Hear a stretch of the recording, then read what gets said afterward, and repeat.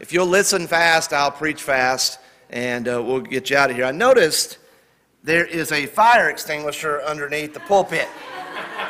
So, wasn't your church theme at one time preaching the truth in love on fire, or speaking the truth in love on fire? And I know what he's talking about now. So it's either one of two things. Either number one, he just preaches with so much fire every time he preaches that you got to put the fire out on the pulpit. Or number two, that's what he uses if you fall asleep in the afternoon service. Okay, so since I don't know for sure, I'm going to assume that's what we use if you fall asleep during the afternoon service, okay? So we'll see what happens. 1 Corinthians chapter number 15. Let's stand together, and we're going to begin reading at the end of the chapter, towards the end of a long chapter there, 1 Corinthians 15. It is a blessing to be here with you, and I have enjoyed it, and just a privilege to have the opportunity to preach in Brother Grice's pulpit, and I love him and his family, and just good to have preacher friends that are just down to earth. And he's off a little bit, but it's good to have friends that are off a little bit, and they know how to laugh and they know how to have a good time. And the thing about my wife's hair that I like is when it smells like Mexican food, I get to chew on it, and I don't get to. So that thing about being away from my own church, I did get a text a minute ago, and I was telling someone earlier that it was wonderful seeing the fellow get saved this morning, and I don't know about your church, but it's not normal anymore, it seems like, to have adults willing to walk a church aisle and say, hey, I need to be born again. A lot of folks get saved after church and different times, but having adults walk the aisle anymore, I don't know, it just seems like it's, unless you walk them down the aisle because you led them to Christ or whatever.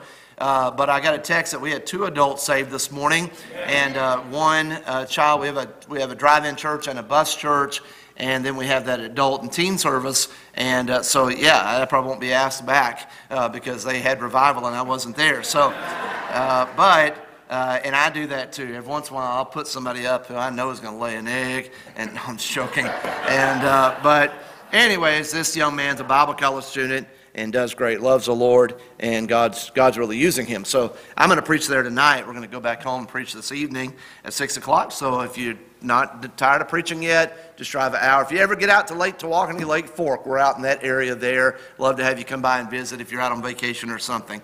1 Corinthians 15, verse 51.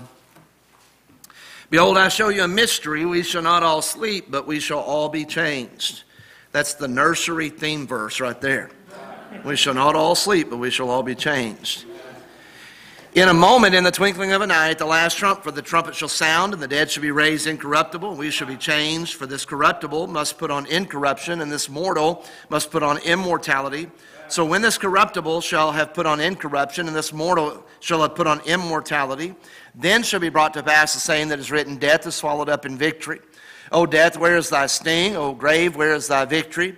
The sting of death is sin, the strength of sin is the law, but thanks be to God, which giveth us the victory through our Lord Jesus Christ.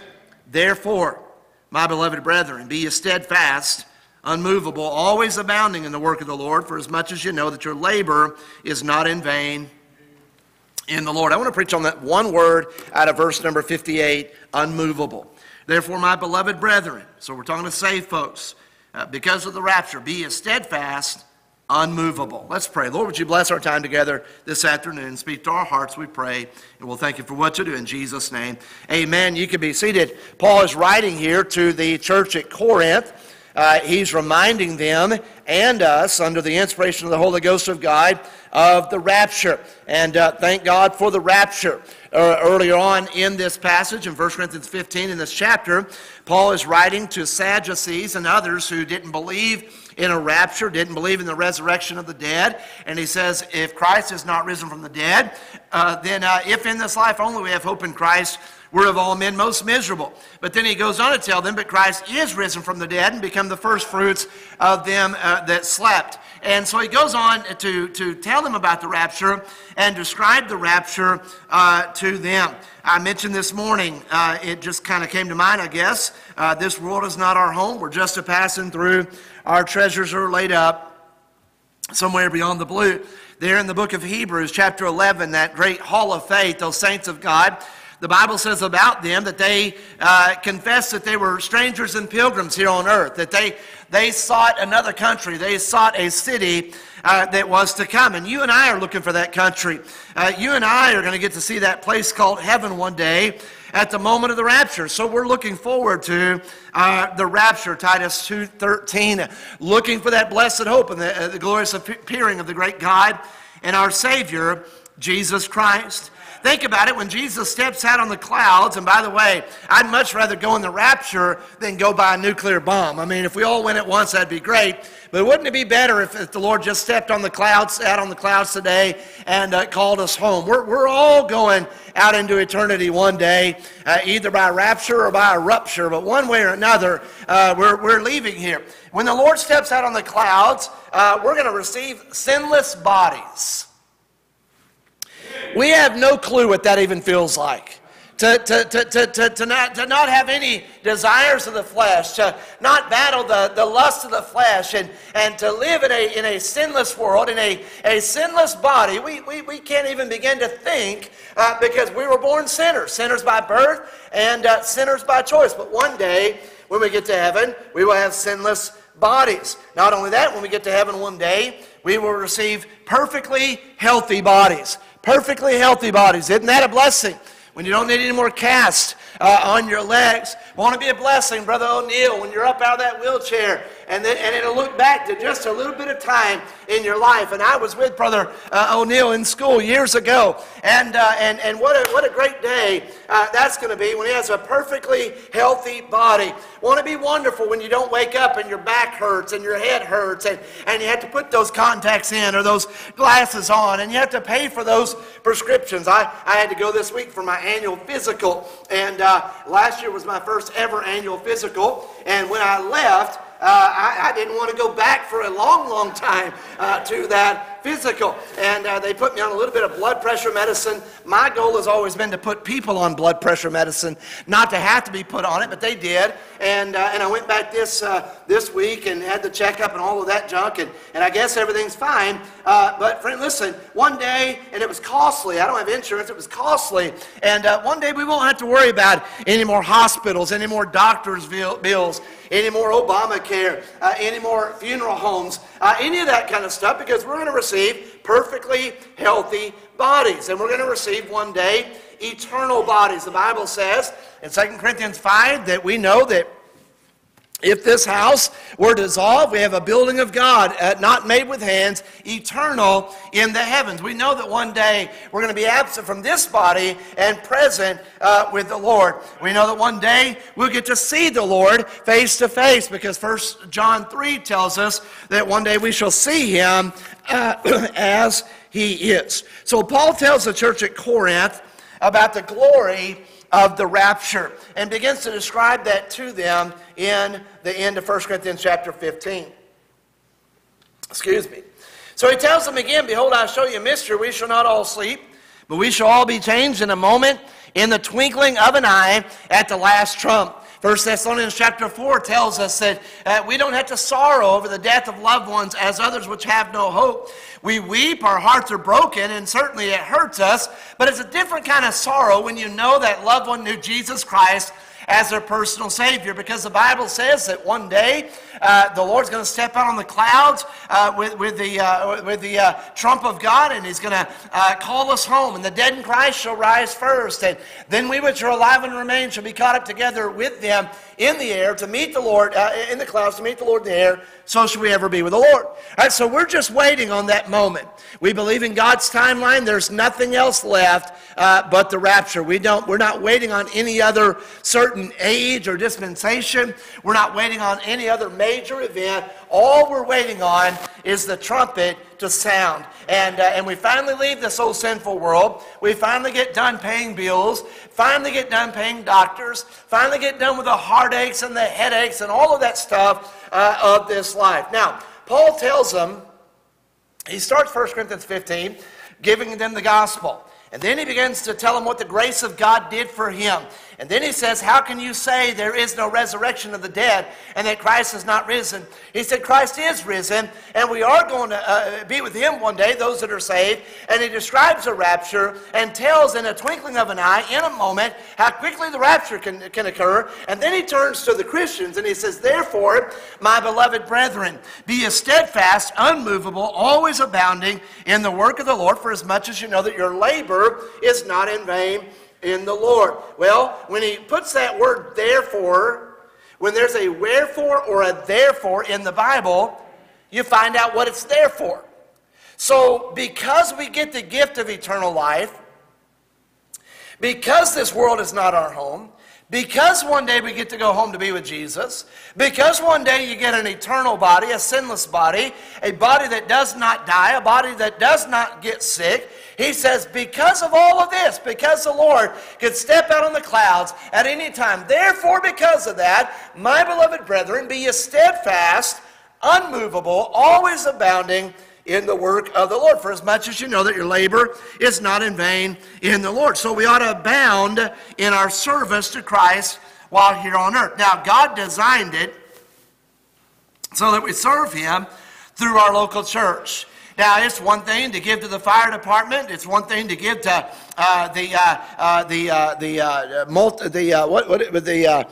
forget Jerry Lewis, the telethon, and the thing that he used to do on Labor Day. And it's one thing to go maybe volunteer at the local school or to give to the Red Cross or things like that. But friend, God designed it so that we serve Christ through the local New Testament church that he bled and died for. And don't give all of your time and energy and effort and money to things outside of the church and then give nothing inside of the church. The Bible talks about in Ephesians 4 and verse 16, speaking of the church and how God gave a church a pastor and gives churches teachers and for the perfecting of the saints, the work of the ministry, the edifying of the body of Christ. And he says in Ephesians 4:16, from whom the whole body fitly joined together and compacted, listen, by that which every joint supplieth, according to the effectual working, in the measure of every part maketh increase of the body unto the edifying of itself in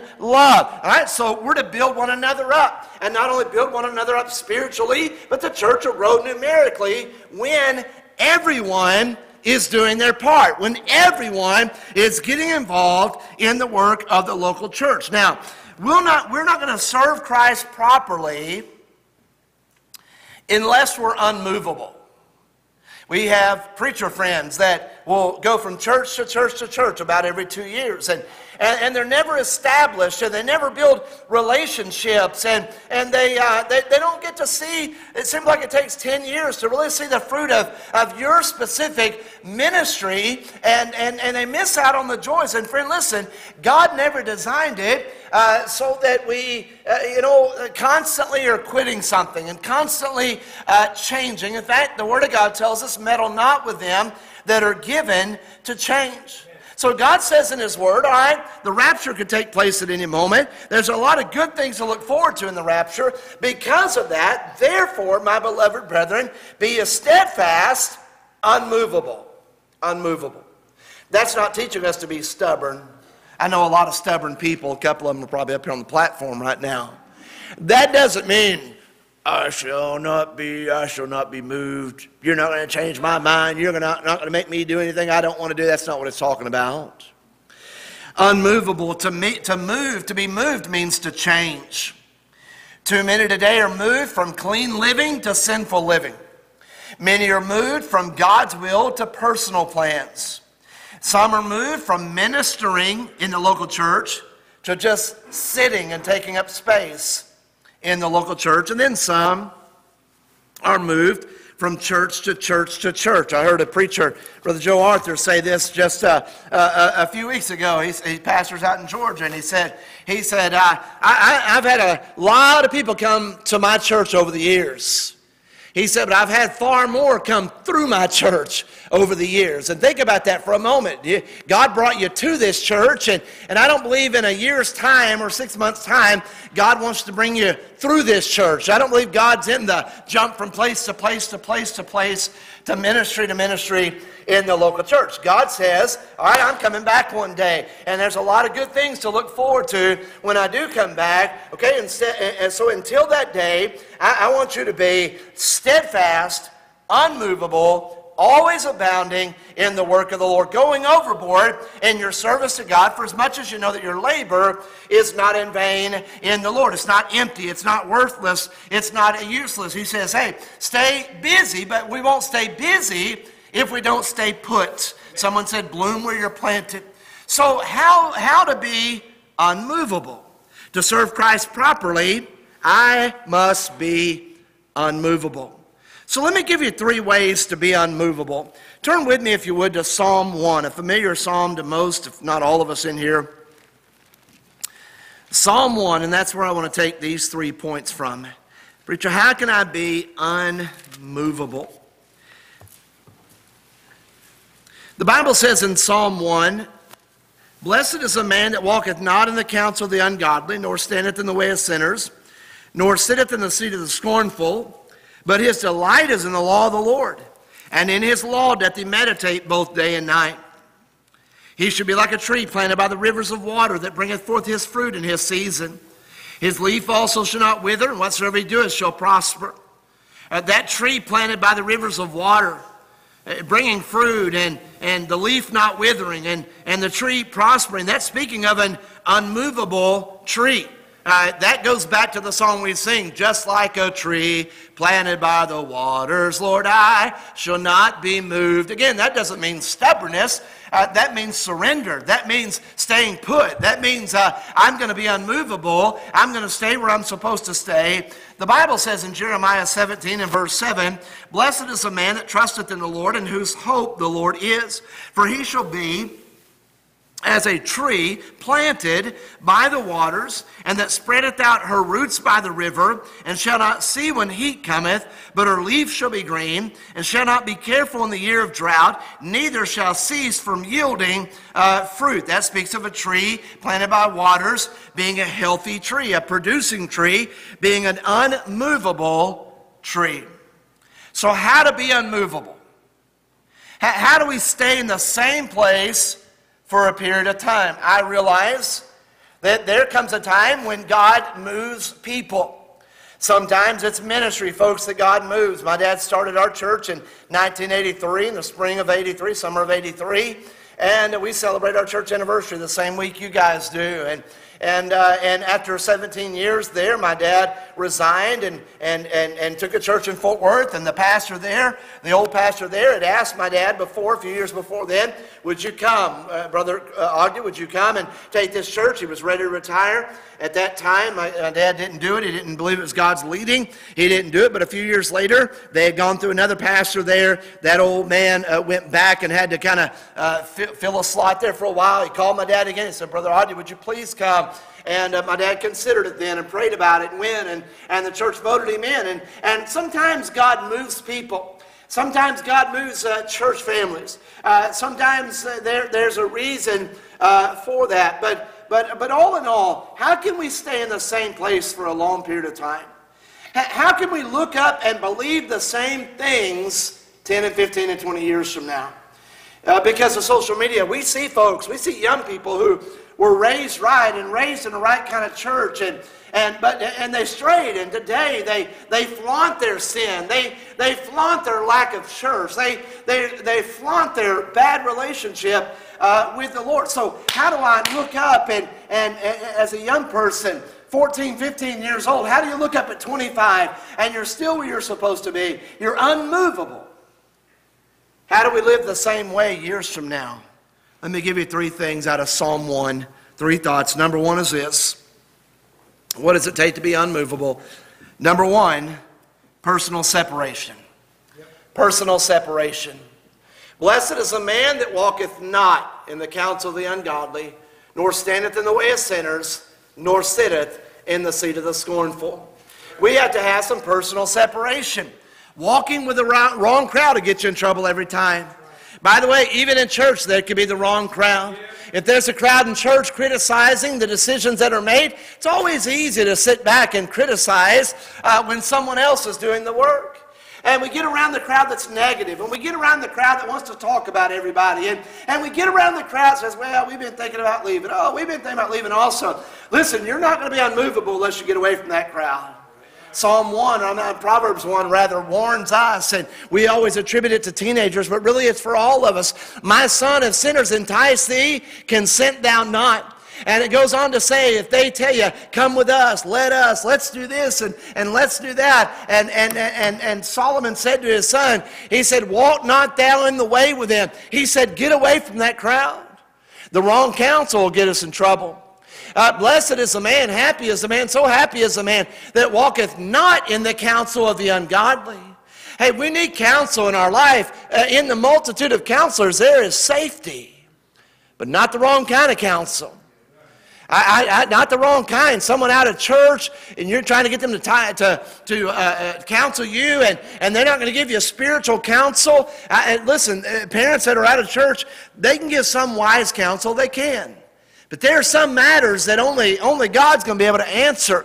We've got to have a right counselor. And so, blessed is the man that walketh not in the counsel of the ungodly, nor standeth in the way of sinners. If you lay down with dogs, you'll rise up with fleas. You are who your friends are, or you soon will be. And then, blessed is the man that sitteth not in the seat of the scornful. That's the crowd that wants to sit behind their laptop or their phone and provoke fights online and criticize everything everyone else is doing. And that's the shut Lighthouse Baptist Church down crowd. The crowd that's just doing everything they can to work against the work of God. And I'm saying to you that young people and adults, they've gotten with the wrong crowd at school, the wrong crowd in church, the wrong crowd in neighborhood, the negative crowd, the quitters crowd, the hateful crowd, and they look up in 5 years and they're no longer in church. We've got to have personal separation, not only with the crowd, but every one of us in this room has to have some personal standards. There's got to be some places that we won't go. Some music that we won't listen to. Some people that we won't be around. Some folks that we won't be around online. Some stuff that we won't allow in our home. Some things that we won't look at. Some things that we won't wear. I know I'm being very general with that, but friend, listen, you develop your standards, but they need to be standards of safety. It's not always just, well, where does the Bible say that? Had a man in my church, I have several in my church that like to shave their head. They like to stay bald. Not on purpose. They just like to cut their hair off. Had a man several years ago, and he would shave his head bald. I said, you could grow hair. Why do you shave it bald? He said, because preacher, whenever I was lost, he said, I was lost. I was on the rock scene. And he said, my hair was so long, he said, I don't even want anywhere close to that anymore. Now, we can have some preferences and some standards, and we don't have time to preach on the specifics there. But friend, listen to me. You don't have to just live your life based on, well, preacher, where does the Bible say that? Sometimes it's just safe. Sometimes it's just we don't have to ride that line in our home and say, well, I don't see anywhere in the Bible it's against that. We got to think, but how's this going to affect my young people? How is this going to affect my testimony? And so we've got to have some personal standards.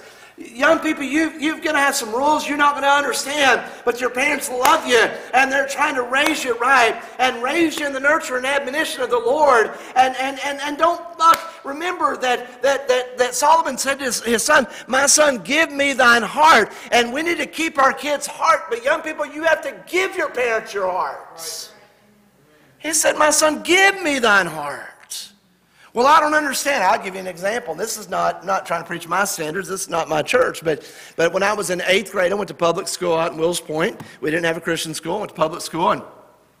And the entire 8th grade class in that country town, maybe 100 kids, they were going to the movie theater. We had one movie theater, one screen in Wills Point. Well, my dad didn't let us go to the movies. I've often found that many of our preferences are things that were passed down to us from our family, but my dad didn't let us go to the movies. And so the 8th grade class was going. It was some kind of Disney something, some rated G or whatever. And I went home. I said, Dad, this was like the 8th grade going away party into high school. He said, son, I'm sorry. We don't go to the movies. I said, Dad, it's safe. Everyone's going. The teachers are going. It's just the 8th grade class. It's just a Disney movie. He said, son, I'm not going to lower my standards. We don't go to the movies. You know what I did as an 8th grader? I sat out on the playground and played basketball with the 7th graders all day long. That didn't feel good as an 8th grader. Little 7th grade punks. That didn't feel good. In fact, I was embarrassed. I was upset. I was mad. But you know what? Looking back, I'm glad I had a dad that stood for something. I'm nobody. I have 2 brothers, a younger brother and an older brother. My younger brother turned 40 this week. My older brother is 45, I believe, 44, 45. He's 45, I guess. I'm 43. And we're all 3 different. And I had a goal. My older brother will tell you, he for about 8 or 9 years there, he was horrible. He was horrible as a teenager. And I made it a goal right then and there, young people. It's not in the notes. I don't know why the Lord has me saying it. But I made a goal right then and there. I said, I'm not going to break my parents' heart.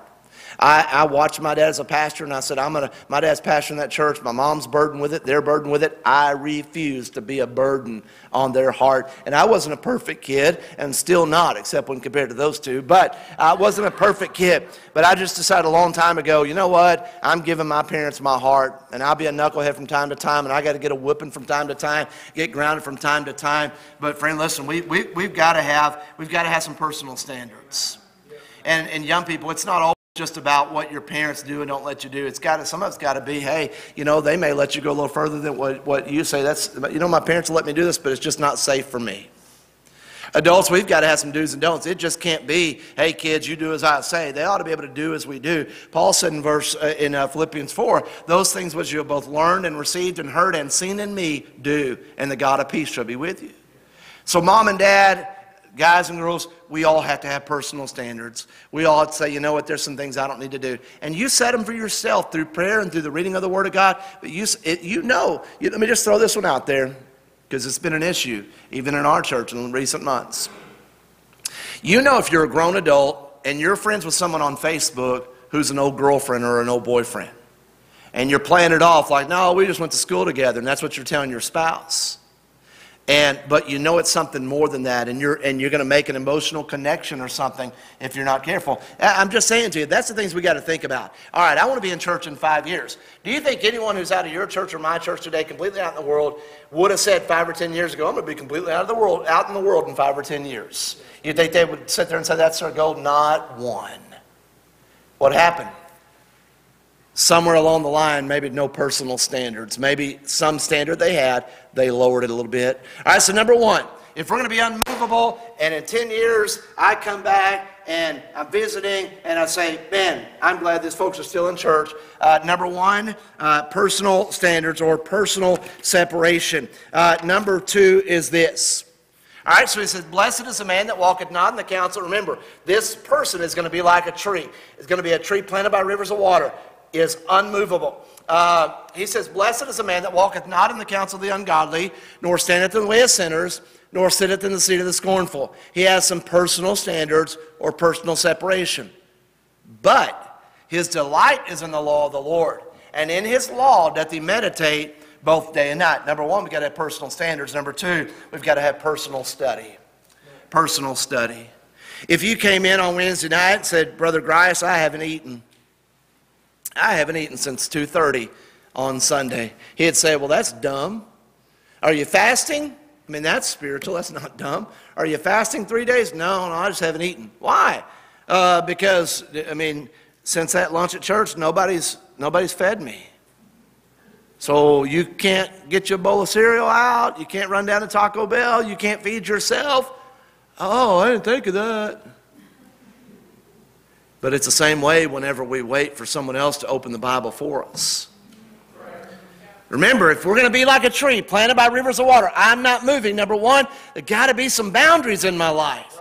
I've got to have some do's and don'ts, and I've got to have them for myself, and I need to have them for my kids, and young people need to have them for yourself. And it's not always just, well, the Bible says this. Sometimes it's just, okay, you know, the Bible gives us a little leeway there, but I'm going to say I'm just going to stay back this far. So some personal standards, but then also some personal study. Again, we talked about it in Sunday school, but we've got to stop waking up and grabbing our phone first thing and start waking up and grabbing our Bible. And I know that we have the Bible on our phone, and maybe that's what you use. And there's something about that book right there. If I'm in a deer stand, I may read it on my phone. But there's something about that book, having it in your hand. Now, the Bible says, and in his law doth he meditate both day and night. So that's all day long. We're delighting in the Word of God. We're meditating upon the Word of God. To meditate means to dwell on anything in thought. We keep thinking about it. So day and night, I'm to dwell upon the Word of God in thought. That means I need to start the day in the Bible, and throughout the day, I'm thinking about what the preacher preached yesterday. I'm thinking about what I read this morning. I'm maybe listening to a preaching CD, and I'm getting filled with the Word of God. Now, he says in verse 2 that his delights in the law of the Lord, in his law doth he meditate both day and night. Doth he meditate both day and night. Joshua takes over from Moses. God says, Joshua, this book of the law shall not depart out of thy mouth, but thou shalt meditate therein day and night, that thou mayest observe to do according to all that is written therein. Listen, for then thou shalt make thy way prosperous, and then thou shalt have good success. We'll come in on Sunday, preacher, fix me. And we'll take a couple of messages, and we'll try, and we'll pray, and we'll counsel, and we'll preach. But the Bible says there that I can make my marriage better. I can improve my parenting skills. I can get control of my child. I can fix my finances. I can help my attitude. But I've got to get in the Bible and read the Bible and think about the Bible and study the Bible and apply the Bible and live the Bible. For then thou shalt make thy way prosperous, and then thou shalt have good success. Someone once said this: learn the Bible while you are young, and when you are old, you will draw from it like a well of water. Learn the Bible. You should write this in your Bible. Learn the Bible while you're young, and when you're Pastor Grice's age, you will draw from it like a well of water. Did Sarah tell you she's having eye trouble? She really is. All right. Learn the Bible while you're young. When you're old, you'll draw from it like a well of water. I don't purposely memorize Scripture. Forgive me, I just don't. I've never just sat down. I've never been one that could win the memorized Scripture trophies. I've never been one that could really. I remember back at Norris, Brother Coates, Brother Grice. I think it was Brother Rigsby. But we had to memorize Isaiah 53, who hath believed our report, to whom is the arm of the Lord revealed, for he shall grow up before him as a tender plant. I think I did like NIV every time I did the quiz, because I would miss words and I'd just make it up. It wasn't word for word anymore, it was thought for thought. But I've never been good at just memorizing. But I tell you what, and I know I don't always quote word for word, but when I'm preaching, I'll find myself throwing out a lot of Scripture. And it's not written on my notes. A lot of it, I just throw it out. You know where that comes from? It comes from just years of reading the Bible. You say, well, I'm not a good reader. You think God knows that? He does. He knows that. I can give my wife a book, and she'll say, oh, that's a good book. And 2 weeks later, she'll say, man, that was an excellent book. She'll read it in a couple of weeks. You give me a book that looks right there, I'll come back at you in about 6 months. I'll read a page, I'll get bored, I'll go find the chapters with the headings that look good, how to find the biggest buck, things like that. And I'm just, man. So you say, well, I don't read my Bible because I haven't been to Bible college, or I don't read fast, or I don't understand some of those words. Friend, listen to me. You get in that Bible, God said, my word will not return void. Just get it open and say, God, open thou mine eyes that I may behold wondrous things out of thy law. You don't even have to say it in the King James. You can just say, Lord, would you open my eyes, help me see today what I need to see from your word? And we have a God that loves us and that will feed us every day. Give us this day our daily bread. All right, so if we're going to be unmovable, we've got to have some personal standards, some personal separation. There's some people I don't need to be around. I'm not better than them. I'm not holier than thou, but I'm weak. And if I get around that crowd, I'm liable to become just like them. So I need to have some personal standards. Secondly, personal study. I need to stay in the Bible. Thy word is a lamp unto my feet, a light unto my path. Thy word have I hid in mine heart, that I might not sin against thee. And the third one is this. Look in Psalm 1. All right, just not standing with the wrong crowd, sitting with the wrong crowd, and so forth. But he's studying the scriptures, his delights in the law of the Lord. Then in verse 3, he should be like a tree. There's that unmovable. Planted by the rivers of water that bringeth forth his fruit in his season. That bringeth forth his fruit in his season. Verse 4, the ungodly are not so, but are like the chaff which the wind driveth away. Personal standards, personal study. Here's the third one. I think this is so important. I'll explain it and we'll be done. Personal service. Personal service. I have folks in my church that miss church all the time. Let me tell you why. They have no connection. There's not a bus route looking for them. There's not a Sunday school class looking for them. Many of them won't get involved because they don't want to be held accountable. And I'm saying that if you want to look up and be in the same place, you got to get plugged in. You probably are. Sunday afternoon crowd after a good meal, we're all ready for a nap, ready to go to the bathroom. You're probably plugged in, but if you're not, can I just leave you that personal service? I was talking to Brother Richard Way at that camp a couple of weeks ago, just chatting, and he had just had his church's his 5-year anniversary as pastor of that church down in Louisiana, South Louisiana. And he said on the day that he had his 5 years, it was the church's 42 years as a church. And he said, Brother Jeremy, he said, I have a couple of people in our church that have been there all 42 years. He said they were in the nursery. And he said all 42 years they've been there. And that's really what sparked the thought for this message for my church is I want to be unmovable like that. Brother Grice, you would remember, some of you folks, some of his family maybe would remember, but I remember over here at Trinity, I remember Miss Lovell and Mrs. Marks. Miss Marks, I believe, was her name, but they kept the nursery every service. I think all 3 services. Yeah. I don't know how those women ever got preaching. I remember the speaker used to be on in there, and we would go back from time to time over the years as we grew up, and maybe go back. We went to Mrs. Heath's funeral and other things, and you would go to that nursery, and Shane, Jeremy, and Sean, our picture was still up on that little board there. And we would go back there, and there would be some people who grew up that were in my dad's youth department. And you go back and say, man, this is so neat to see that 20 years later, people are still in church and still in the same church. And I'm saying that we ought to get that in our mind, that, you know what, I want to be unmovable. Unmovable. You say, well, I've jumped from place to place. I've jumped from ministry to ministry. I've jumped from this to that to that. Hey, from this point on, just say, you know what? I want to look up, be in the same place 5 years from now, 10 years from now, unless it's just the will of God for me to move across the state of Texas or Cozumel or wherever the will of God may lead you at some point. But here's the thing: let's not move until God moves. Years ago, a preacher was sitting with Lee Robertson, and he was sitting in his office, and he was asking Dr. Robertson some questions, and the entire time he's asking Dr. Robertson some questions, Dr. Robertson's doodling on his desk like this, and he's thinking, man, he's not even listening to me. And he got done talking, and Dr. Robertson picked up his little piece of paper there, and he said, this is what it sounds like your life is right now. A big old question mark. He said, yes, sir, it is.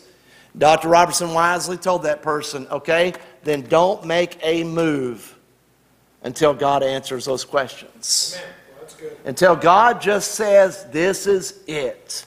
And guess what? Just because people didn't enjoy your pie at lunch and you heard about it, that's not God saying, well, I guess it's time to move. And we laugh, but that's how petty we get sometimes.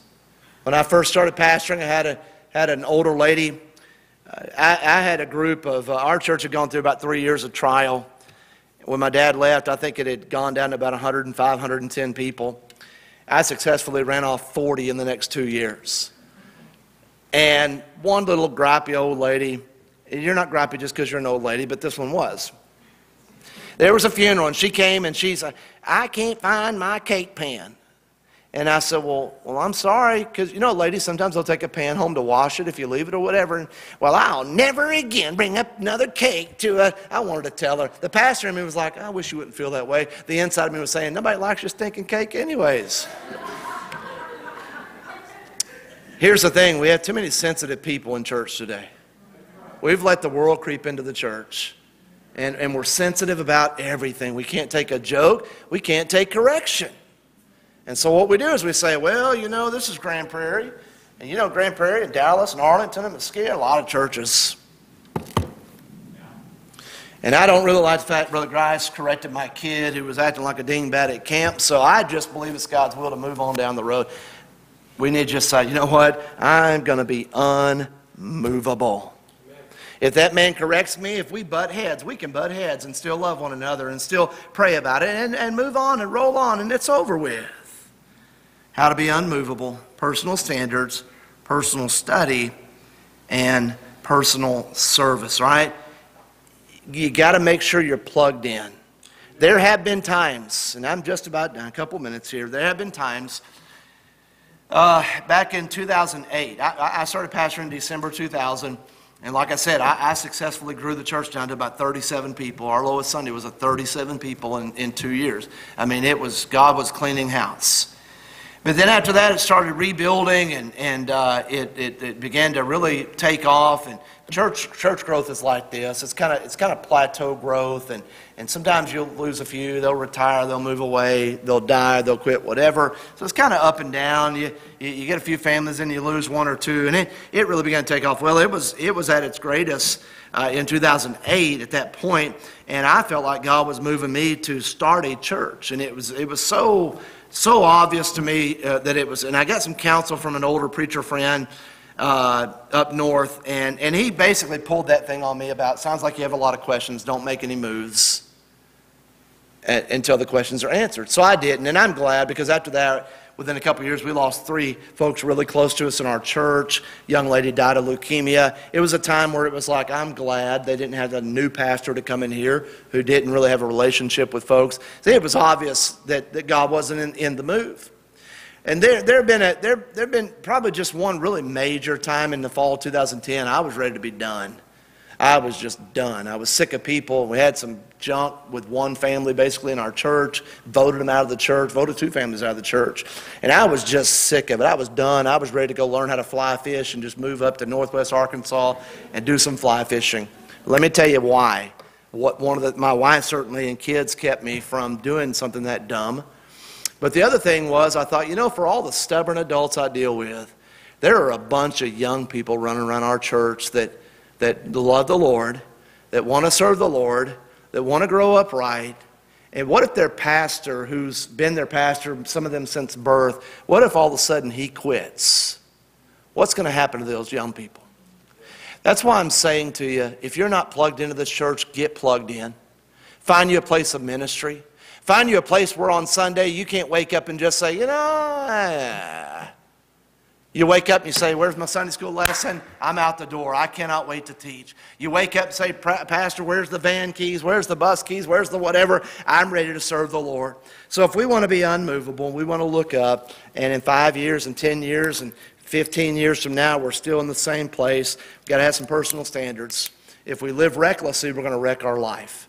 We've got to have some personal study. It can't just be what I get at church. I need to meditate upon the Word of God, think about it throughout the week, apply it to my life, and it needs to be some personal service. There needs to be a reason I show up. If it's just that I show up to see the yard that I mowed this week, if I show up to make sure the light bulbs are not out, thank God for the folks that serve in the kitchen back there during lunch. Those are the real servants of the church that'll do that kind of stuff and then get up here and lead the singing and those sorts of things. But not everyone's the preacher, not everyone's the missionary, not everyone's a song leader, but we need folks to make sure the lights are still working. We need folks to make sure the restrooms are clean. We need folks to teach the classes. We need folks to clean the baptistry.